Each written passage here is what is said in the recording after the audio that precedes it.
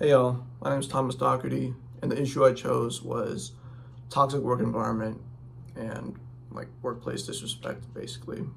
Um, Really, the reason I chose this was I'm a big gamer, and in the future, I'm hoping to get into game development.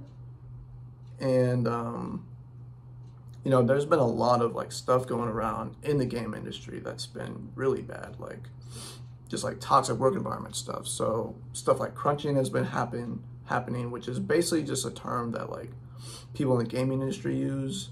It's basically the companies will force their workers to work overtime and not pay them extra.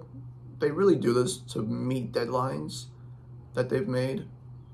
Um, there's also been racial discrimination, also gender inequality, um, just stuff like that, and yeah.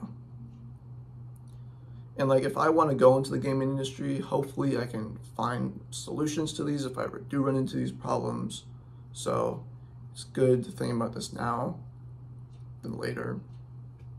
Also, in general, this cannot only happen in the gaming industry. Like there's many other industries that have this problem, and a solution to these problems would make just working in these industries a lot more appealing and generally more fun.